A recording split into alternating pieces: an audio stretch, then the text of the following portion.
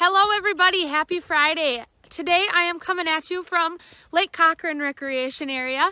I know everybody is very excited and eager to begin their boating season. So today I am going to introduce you to my friend Adam back there, and we're going to talk about boating safety.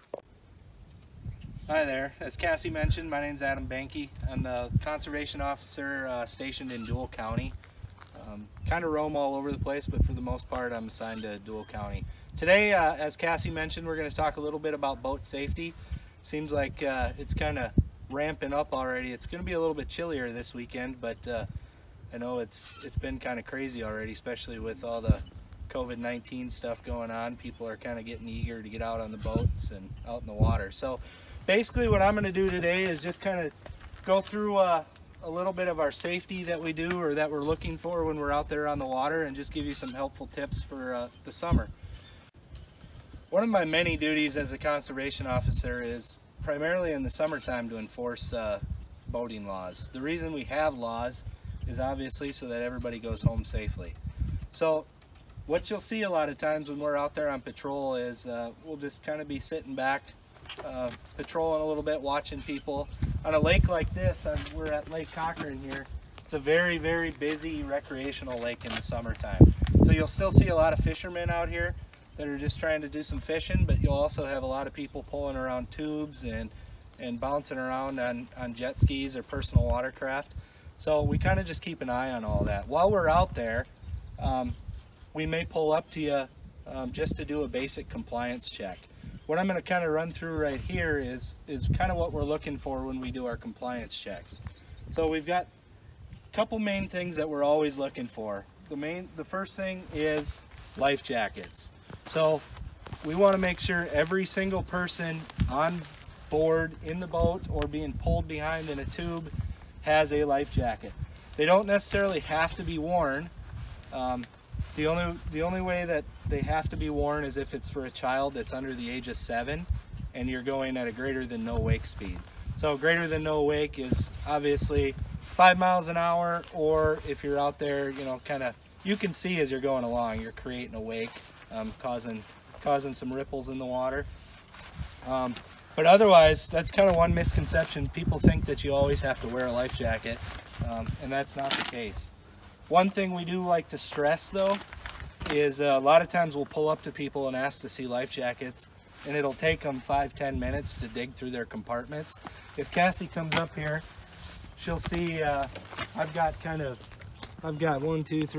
several different compartments within my boat. And if you're in an emergency situation and you need a life jacket, the last thing you want to be doing is just digging through every single compartment within your boat to try and find that life jacket that you need to have. So if you're like me, who doesn't swim very well, I wear mine all the time. But otherwise, one helpful tip that I kind of tell all boaters so that they're not digging through their life jackets, we'll just use this one as an example. Right when you get in the boat to start the day, when you're going to go out on the water, it's super easy. Just slide your life jacket right over the back of your seat. That way, if you guys do encounter an emergency situation and you need that life jacket instantly, just grab right behind you and slap that life jacket on. Not only is it important to know where your life jackets are at in your boat, but it's also important to make sure you have the proper size life jackets for everybody that's in the boat. So I've got 3 different examples here of all just the basic pullover life jackets. These are kind of designed to keep your head afloat above water. But as you see, if you look on the back here, they all have basically a Coast Guard seal on the back here. And this one here says Adult Universal. So it's for someone with that weighs more than 90 pounds essentially. So that's an adult life jacket. This is a youth model life jacket, and it says 50 to 90 pounds. And then this one here is a child life jacket. So this one says 30 to 50 pounds. So if I were to be out in the boat wearing my life jacket like I always do, this life jacket obviously isn't going to do me much good. I can't even get it over my head, right? So It's very important to make sure that you have the proper size life jacket as well, because it's really not going to serve you any purpose if it's not the correct size. I've got a couple other examples here. This is just a little bit more comfy of a life jacket. This one kind of wears like a vest essentially. But on the inside here, once again, it's got adult, tells you the sizes. So it's really important to look at that. This life jacket here is probably the one that you'll see all of our officers wearing. See, it's a little bit lighter profile. This one has a CO2 gauge in it. So essentially, we wear it when we're out on patrol all the time. And if we would happen to fall in the water, once it hits a certain pressure, this CO2 cartridge engages and it'll expand, put air inside these tubes here inside our life jacket, and then it keeps us floating. If that doesn't work, we've also got this pull handle down here that we can manually do it so that it expands. So a couple different examples. There's a lot of other examples of life jackets too, but these are just a few of them. You'll probably see them all. The next thing I wanted to discuss is the next piece of safety equipment that we typically look for. All boats that are 16 feet or longer, which this one is this 17 foot, are also required to have a throwable device. The throwable device, most people probably just have sitting on the seat because they think it's a seat cushion. But they can come in a couple different forms. So you've got this one.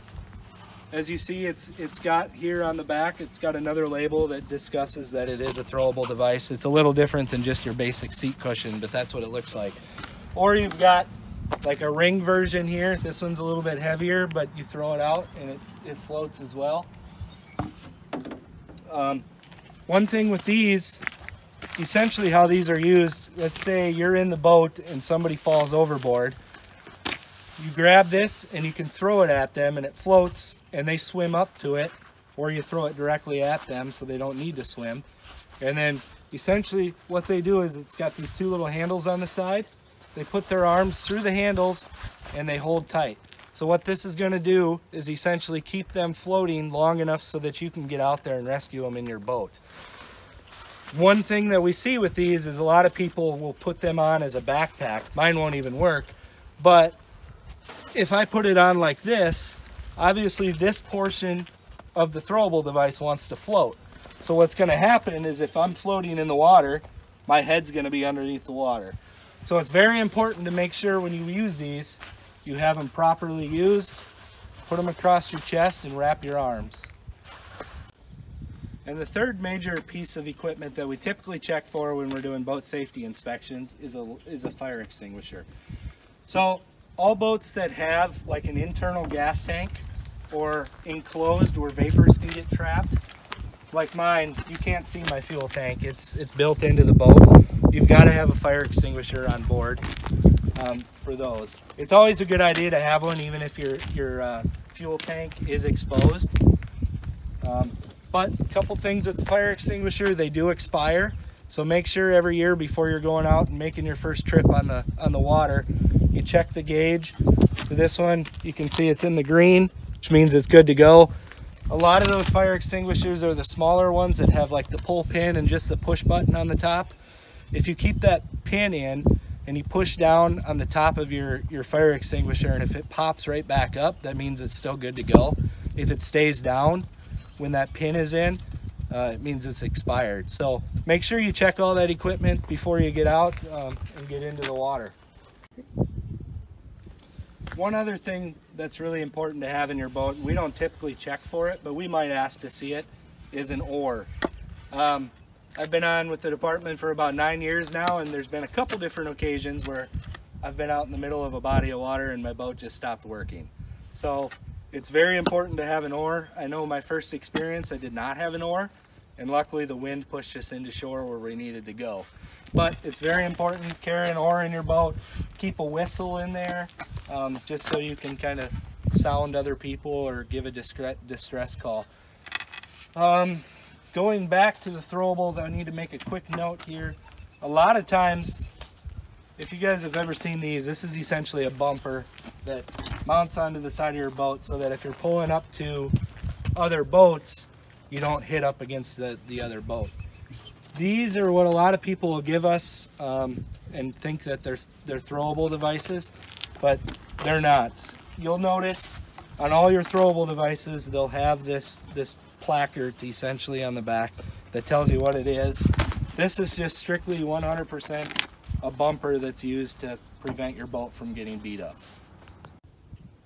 All right, a couple other things here before I let you guys go. I just wanted to discuss lighting a little bit. You see I've got my navigational lights right here below my spotlight that I use when I'm out on the water. If you're operating a boat past sunset, you've got to have your operational lights on if you're still moving. You'll see in the back of the boat, this is a 360-degree white light that you've also got to have up. And if you're just sitting out in the middle of the lake and you're not operating, you're anchored up, you still, no matter what, have to have this white light up. It's very important to make sure that you have it so that other boats that might be operating out there know that you're available. I know there's been a couple different times, or know that you're out there. I know I've been called a couple different times where somebody drives by a boat ramp at midnight, say, and they see a boat trailer there, but they don't see any boats on the water. So then at that point they call in, you know, search and rescue or the local conservation officer if nobody has heard from that vehicle to go do an inspection or go look for them, thinking maybe something happened. So it's very important, even if you're just sitting out there, you've got to have this white light up so that we know where you're at and know that you're okay. One more thing I wanted to discuss here, the propeller of the boat. A lot of times you'll see boats anchor up in the middle of the lake, or they'll stop in the middle on a really nice day and let the kids jump off and do some swimming. Make sure that you have the boat shut off and this thing basically locked in place. This is the very, very dangerous part of the boat. A lot of times you'll see pontoons or even boats. They'll have maybe a ladder mounted back here or something, so people are jumping into the water, climbing out. The back of the boat, this propeller here can do a lot of damage. It's very, very dangerous. So make sure if you're jumping in the water and doing any swimming, that if you're behind the boat, you make sure the boat is shut off and this thing's locked into gear so that it can't move. All right, so now we move down here to the swim beach here at Lake Cochran. As you see, we don't have the buoys out right now, but I'm assuming those will be coming here shortly. One thing to keep in mind when you're boating, if you're in a designated swimming area, no boats are allowed beyond those buoys. So obviously our number one priority is to keep the kids safe. We want everybody that's going to be swimming in those areas to be safe. So absolutely no boats inside the zoned off swim areas at any of the lakes. One more thing I wanted to just show everybody before I get back to work is this throw rope. These things are very handy. I use them, I carry it all the time on my four-wheeler or in the ATV when we're on the ice. I also keep one in my boat and one in my vehicle as well. These things, they don't count as your technical throw device, but they're very handy. As you'll see here, it's just essentially a bag with a bunch of rope tied in there. So the way this works,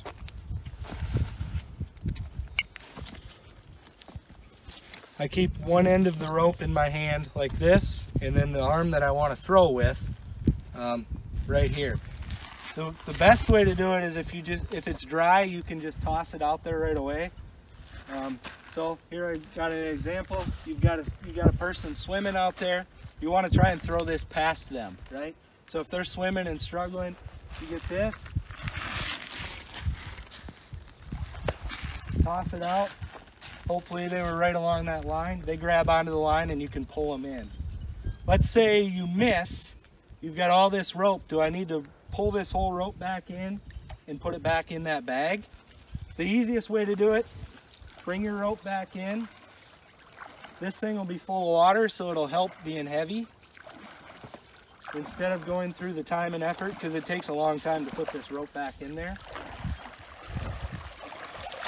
You grab your bag, fill it with water the best you can. Then you can toss it right back out there and keep that rope in your hand. So very handy tool. We use them, like I said, on my ATV. I keep one in my boat and I keep one in my truck. They're really handy to have. I just want to thank everybody for watching the video. I hope you learned a little something. Boat safety is very important, obviously, and that's what I wanted to stress. There's obviously more to it, but those are some of the basic things I wanted to discuss. Feel free to give us a call, any of your local conservation officers, if you have any questions. Otherwise, every year we publish a brand new boat safety handbook.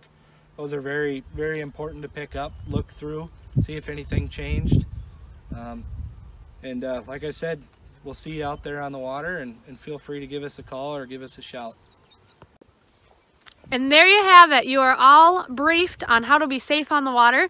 Things are starting to ramp up in the parks, so we are cutting down to one video a week. Every Friday we'll be posting at 7:30 in the morning, so make sure to check that out and be expecting that. And I hope to see you in the parks. Come on out, have a great weekend, and be safe if you're going out on the water.